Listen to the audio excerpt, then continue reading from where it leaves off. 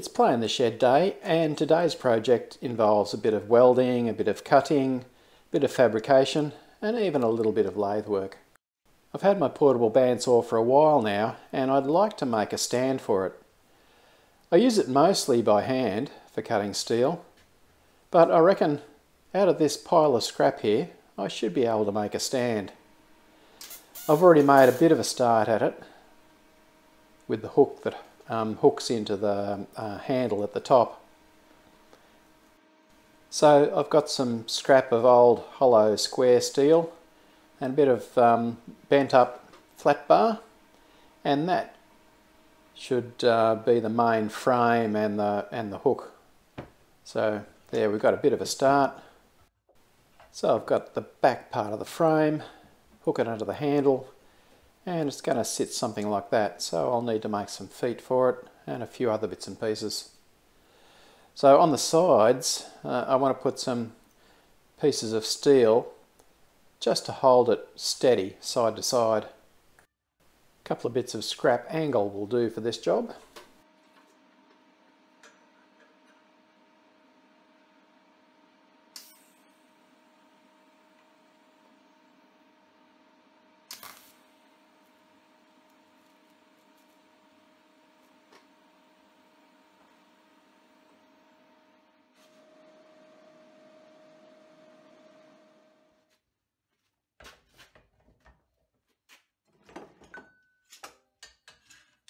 I'm going to eventually stick pieces of carpet on the faces of that steel so that there's carpet between it and the bandsaw. So I've just got a couple of bits of scrap to get the spacing right. So one bit of scrap on one side, and then I can get the position of the other little foot that will hold onto the side of the bandsaw.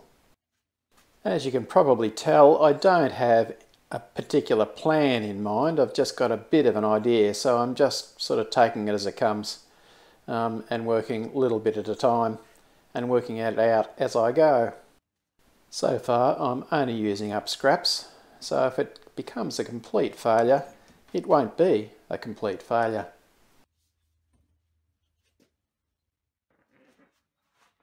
I'm going to use this angle for the feet. It's been lying around for quite a few years and it's pretty grotty, but I think it'll clean up enough for this project. Having a stand for the portable bandsaw will serve two purposes. One, it'll be a place to store it or hang it, and the other will be for cutting out bits of steel when it's really difficult to hold it by hand in a vise, like small pieces or pieces that need a curve on them, etc.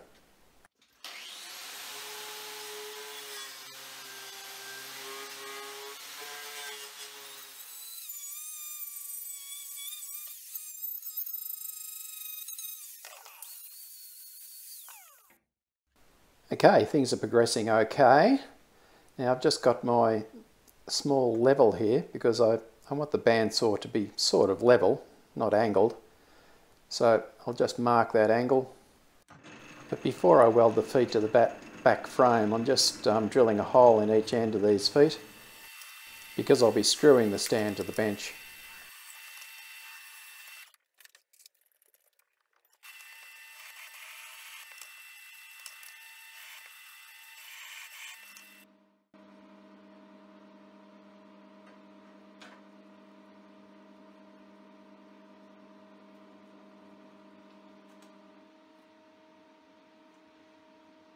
I love using the TIG welder for these projects because it's so clean, no spatter, and very quiet.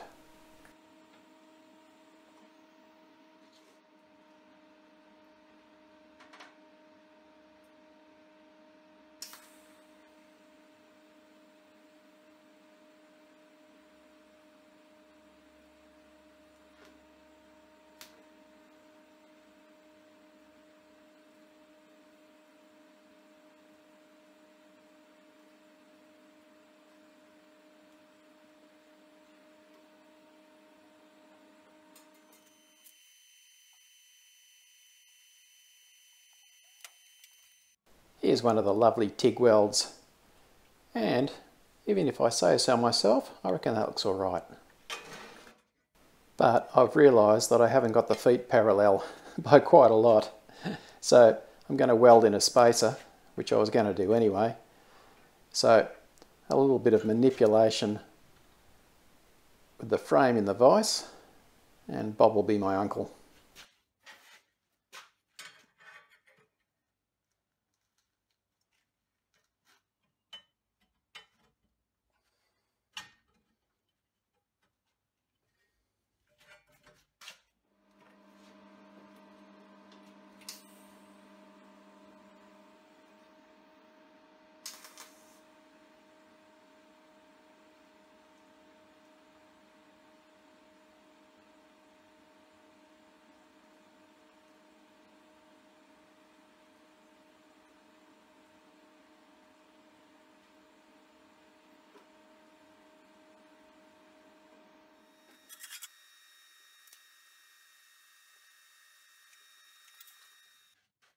The basic design for hanging the portable bandsaw is now complete, and it looks like it's going to be a winner. So it's time to fit the plate. This is the only thing I had to buy, and it was quite expensive. Prices of steel have certainly gone up. I'm removing the standard little plate because I want to modify that, because I want to have a system of being able to secure that top plate to the bandsaw so it doesn't move around. So a little bit of paper-aided design will get me the two bits that I want to weld onto this plate. Because I'll then put two holes, one in each corner. Then I'll fit studs to the main cutting plate, and those studs will slide into those holes, and I'll be able to screw the big plate down. So with the two little bits welded on, it's just a matter of cleaning it up with the flap disc on the angle grinder.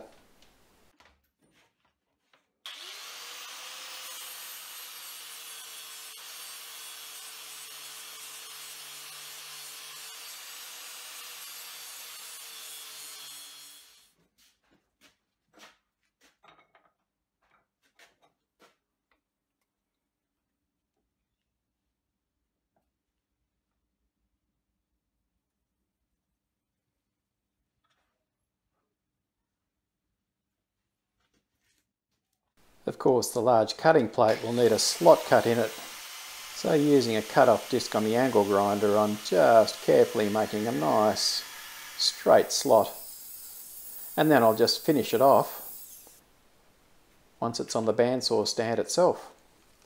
Now I'm just using a strap to hold the on-off switch on, and for the moment I'll just be turning on and off the bandsaw from the power point, which is right next to the bandsaw anyway. I may eventually wire up a switch that's attached to the stand, but probably not.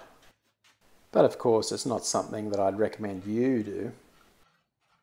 Anyway, I can now just finish off the cut on the bandsaw itself, so I've got a nice straight cut. And I've drilled a small circular hole at the end of that cut, just to allow for chips. As I said, I want to secure this plate, but I want it to be easily removable. So now I'm just marking the two holes that I drilled in that original plate, and I'll drill through the top plate, and then I'm going to weld some studs into the bottom of this plate. And I've got some M8 stainless all thread for that.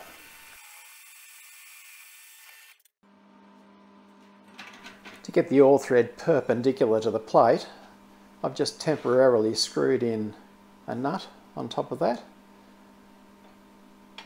to get it just the right height, so I've got a little divot in the plate that I can fill up with weld and weld in the stud as well. These studs don't need to be very strong, so just a bit of weld on the top that glues them to the plate should be fine.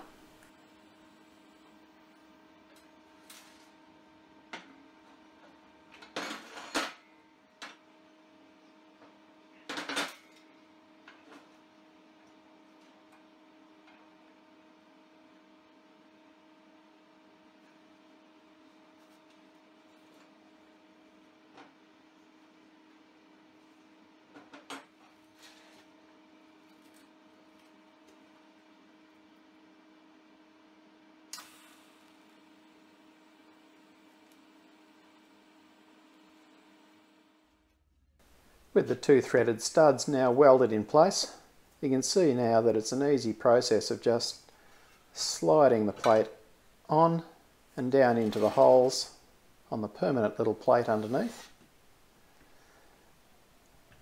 and screwing the whole thing to the bench.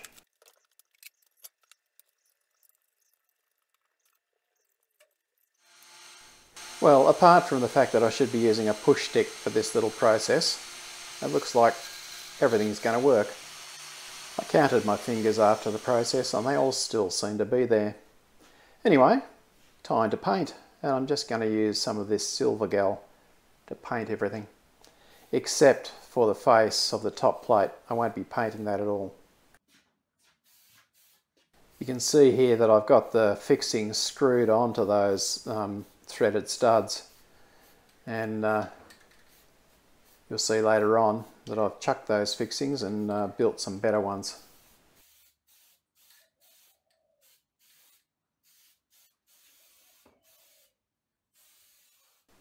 I've polished up the top plate a bit and I'm just going to finish it with some WD-40, and that'll help to stop it from rusting. For obvious reasons, the top plate can't be painted.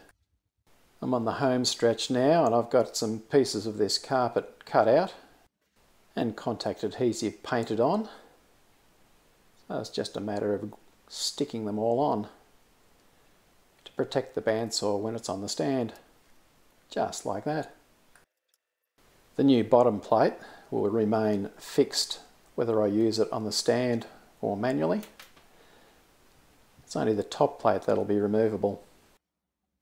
And once I work out the highly technical bit of which way the plate goes round, it easily slides onto the blade and into those holes, but obviously it'll need to be fixed.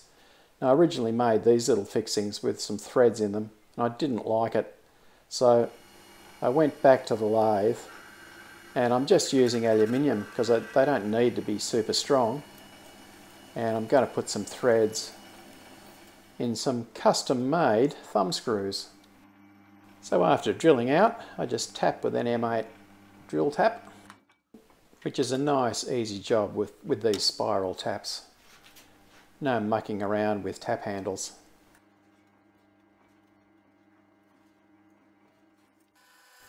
I'm going to knurl one end of the thumb screws and then taper the other. Well, not so much taper as just trim them down a bit, just so that they look pretty. By now you'll be saying, this is an awful lot of faffing around when you could just use a couple of nuts. And of course you'd be right. But this is fun. And any chance to play on the lathe is worth taking.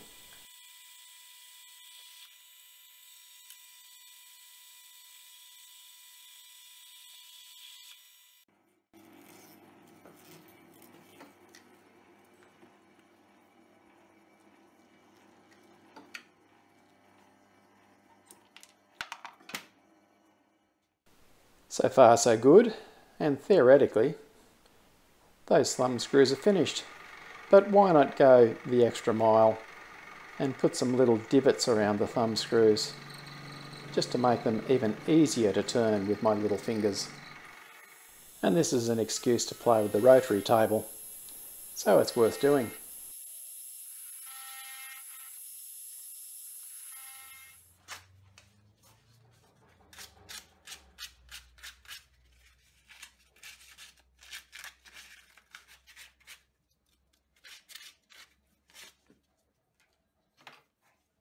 These custom knobs look pretty good now, and this might be an excuse to stop. But no, let's not stop here. Let's go even further, put it back on the lathe, and just put a nice little chamfer on the top, just to finish it off.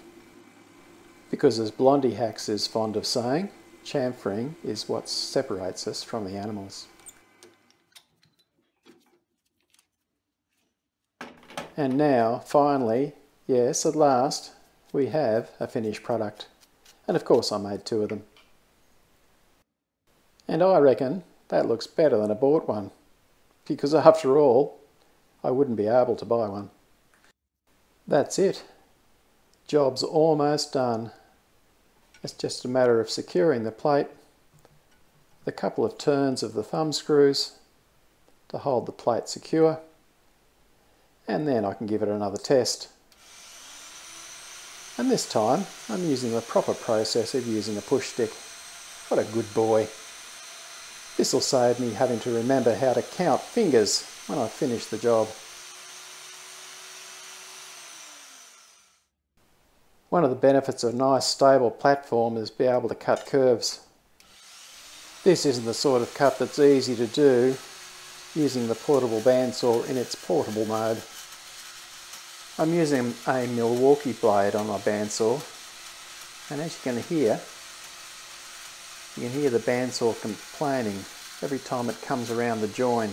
I really didn't make a good job of joining that bandsaw blade.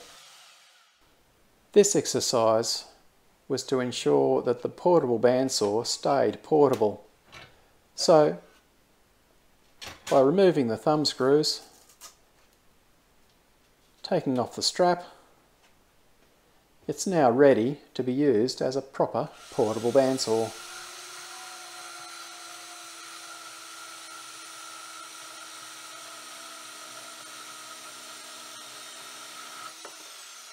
When the cutting's finished, it can live on its stand. So why is this a better portable bandsaw stand? Because the bandsaw remains portable, and I made it.